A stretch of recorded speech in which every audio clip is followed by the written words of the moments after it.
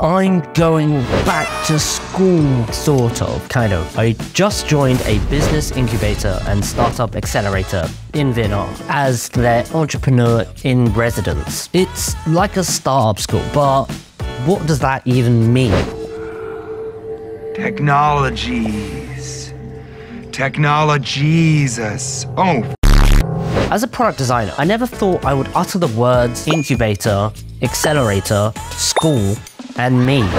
What is that? It's all just meaningless words. But let me explain how it happened, what the program is about, and at the end of the video, I'll tell you how I feel about it before starting. My co-founder from Divi, a small little startup I built to scratch my own itch, applied to this program on my behalf without really knowing what it is. So the conversation actually went like this. Hey, I got a message on LinkedIn. What's Antler? Oh yeah, I got the same. Should we apply? Yeah, sure. That was it. I had no idea the application was under my name. I had no idea of the time commitment actually needed. And I had no idea what to expect when they sent me their first meeting invite. Sorry, the Antler team, if you end up watching this video. So after 3 rounds of interviews, we got accepted. Okay. I don't know. Woo! Woo!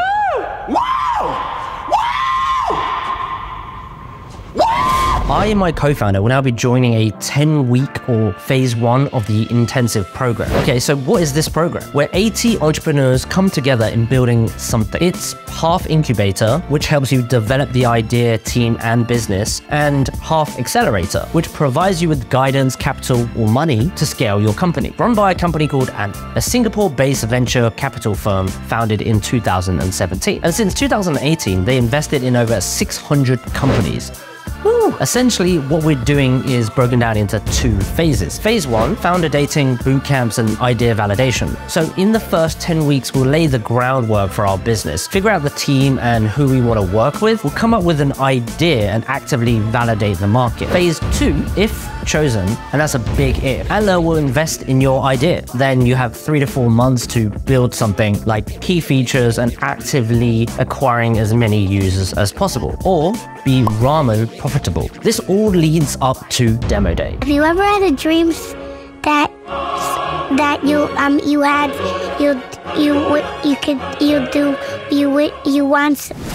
All goes well, they'll help you raise the next round from other investors. If not, no harm, no foul. Yeah! Because you've just spent 5 to 6 months working on something cool and met a bunch of talented people. You've learned the fundamentals of building a startup and hopefully apply those lessons into future endeavors. Okay, this all sounds pretty cool, but how do I feel about it on day 0 before starting my journey? So here are some thoughts from day 0. It's obviously incredibly exciting, but I'll be lying if I didn't feel nervous, a bit overwhelmed, and a bit like an imposter. I mean, what can I realistically bring to the table? What if everybody is better than me? Will my previous knowledge even matter? Crazy. Anyways, screw all those negative feelings. This is what I'm excited about. The first thing is building a team. We get to team up with someone that we might have never had the chance to work with. There's 44 different nationalities.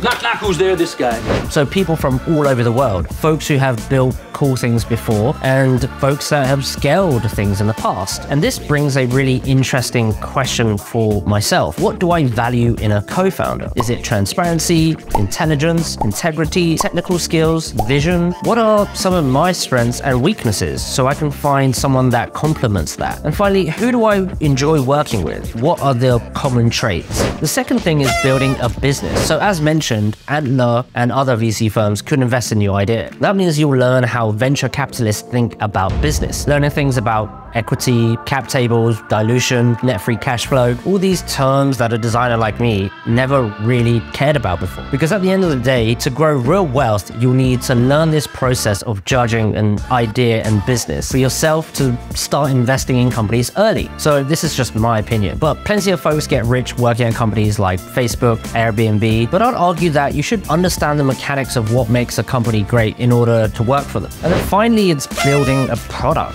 I've been a designer designer working in the tech industry for nearly a decade, so I'm fairly confident here. However, I'm also looking forward to learning a different approach, learning lessons to optimize what I'm doing for UX Playbook. One interesting thing is this. I noticed that most folks on the program are looking for technical or marketing co-founders. Technical meaning code, someone to actually build it line by line.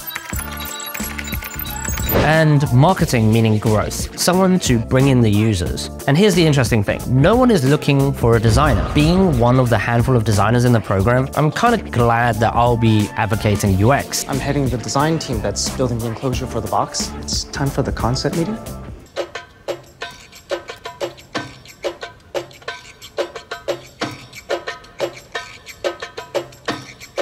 Something as simple as what should we call this thing could be an interesting discussion. A name defines a company. It has to be something primal, something that you can scream out during intercourse. Like aviato.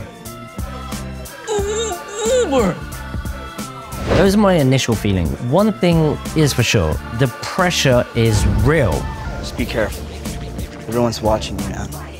Yeah, totally, I know. Thanks, Jimmy. No, I mean they're watching you right now.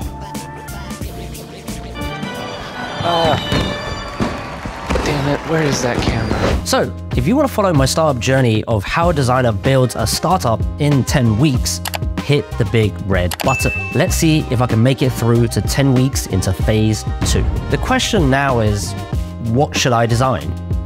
Bye!